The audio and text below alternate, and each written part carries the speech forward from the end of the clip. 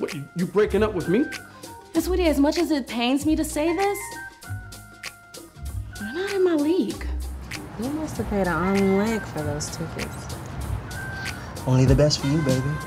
I don't know what you expect from these babes, man. You know that they heartless. I don't need to hear that right now, Blue. If you go out on 12 dates, it'll force you to get out of the house, push through your mourning period, meet a bunch of wonderful women. I just need the right kind of man that's gonna accept my kids, my 3 beautiful little girls, Nouveau, Alizé, and Infinity, and the fact that they daddy coming back in 8 to 10 years.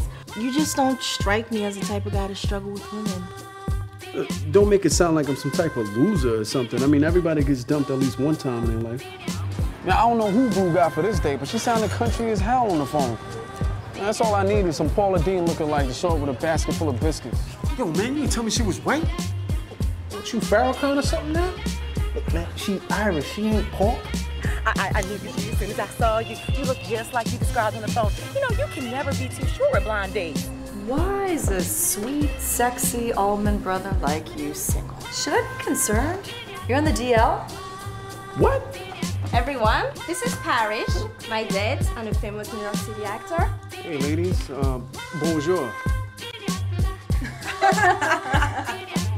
I don't know if I lost my swagger or what, but I'm less than halfway through these dates. I'm striking out like Al Sharpton at a Tea Party rally.